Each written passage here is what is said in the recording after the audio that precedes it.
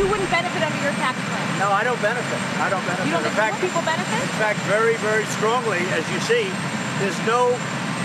I think there's very little benefit for people of wealth. I'm doing the right thing, and it's not good for me, believe me. This is going to cost me a fortune, this thing. Believe me. This is not good for me. Donald Trump repeated that talking point over and over as he sold the Republican tax cut bill to the American people, despite every independent analysis of the bill showing it was not true, and despite refusing to prove it by releasing his tax returns like every other president. For her part, the White House press secretary dutifully repeated Trump's claim over and over again. The president did say that this tax cut bill would cost him a fortune. That was false, right? No, because on the personal side, this actually could impact the president in a large way. There are a number of provisions that would negatively impact the president personally, and so we contend that those comments are still very consistent. Okay, that was 2 days ago. So if that was the administration's position on Tuesday before the tax bill passed, surely it must still have been operative today, right? Sarah Huckabee Sanders was on Fox News today, and she was again asked if the tax cut bill would cost the president a fortune. But today, her answer changed. Look, the bottom line is a lot of people are going to do really well under this. The president's an American. This was a tax plan that was meant to benefit all Americans. So the White House finally seems to have admitted that Trump was lying when he said that he wouldn't benefit from the Republican tax cut bill. So just how much will the president of the United States benefit from the bill his party passed and that he's about to sign? Trump will pocket between $11 and $15 million per year once the tax bill is enacted, according to a new analysis from the Center for American Progress. In addition, his son-in-law, Jared Kushner, will bank between $5 and $12 million per year under the tax bill. And Trump's education secretary, Betsy DeVos, an heiress to the Amway fortune, will pocket approximately $2.7 million per year. And there are even more goodies for Donald Trump and his platinum-plated cabinet in the Republican tax bill. Because with the reduction of the estate tax under the legislation, Donald Trump, Wilbur Ross, Linda McMahon, Betsy DeVos, Stephen Mnuchin, and Rex Tillerson will each be able to pass on an additional $4.5 million to their heirs tax-free. Meanwhile, for the average American making less than $75,000 per year, which of course is most Americans, you will get around $18 a week in tax cuts next year. Don't spend it all in one place.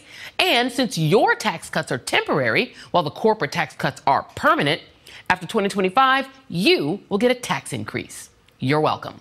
And joining us now is David K. Johnston, a Pulitzer Prize-winning journalist who founded DCReport.org, and Jason Johnson, politics editor at TheRoot.com and an MSNBC contributor. David, I'm going to go to you first. Republicans are insisting that the $18 a week for Americans is real tax relief that is for the middle class. Is this a middle-class tax cut bill? Well, majority of people in the middle class will get a few crumbs. Wealthy people are going to get a cake, and people like Donald Trump and Wilbur Ross and Betsy DeVos are going to get the most fantastic, delicious, layered tax cut cake you've ever seen.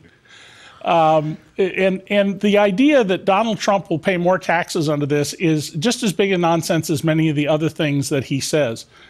So on an individual level, and for people who own businesses like me, boy, this tax bill is terrific, but for working people, not at all. And remember what you're going to see happen soon.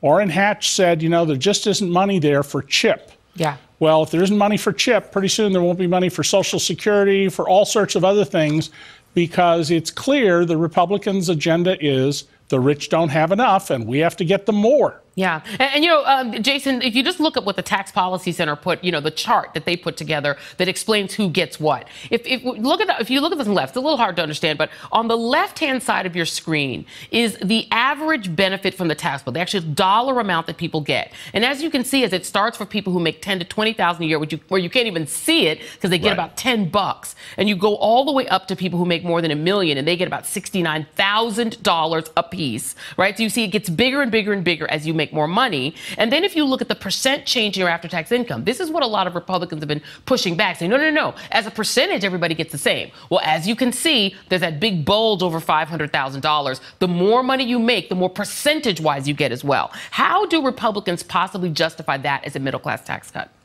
Oh, they don't, Joy, because they're not overly concerned about that. Remember, we have a president in the White House right now who told the American people during a debate, hey, I'm smart, I don't pay taxes, right? So, I mean, if this is a guy who never paid taxes, we can't even believe anything that he would say about this policy one way or another. The Republicans have given up any attempt of claiming that this is a middle class tax cut. They're saying that it's going to stimulate business. And the real problem is that for your average American, this is not going to give them enough extra income to start a business. For small business owners in America, and Joanne, I always think this is really important to say because the GOP keeps talking about it helps small businesses.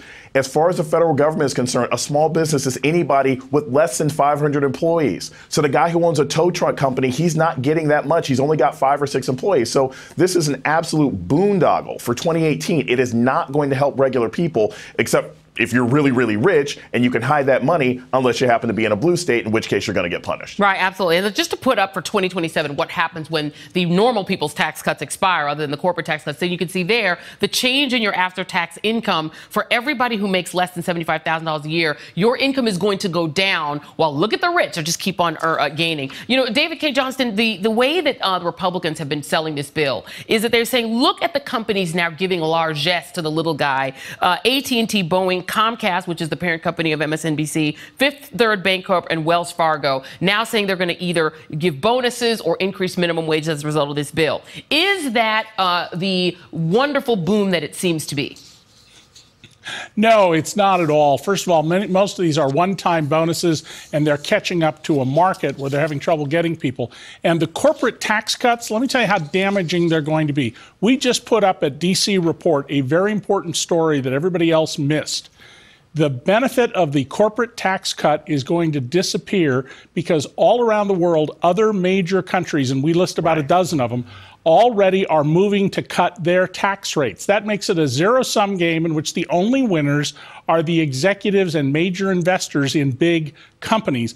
And how everybody missed this, and we broke the story thanks to Jim Henry of DC Report tonight, tells you a lot about how we're not properly covering this massive upward redistribution plan of the Republicans. Yeah, meaning that when we cut our corporate tax rate, other companies are just going to take it lying down. They're going to cut theirs, and it's going to be a race to the bottom. Last word to you on this, Jason Johnson. Wells Fargo, who's gotten a lot of good PR out of this gambit to raise minimum wages, they did the exact same thing in January. Notice this online. They did the exact same thing where they said, we're going to raise our minimum wages in January when the scandal about them doing fake accounts came out. So you do have companies having a history of using these marginal increases in wages for good PR.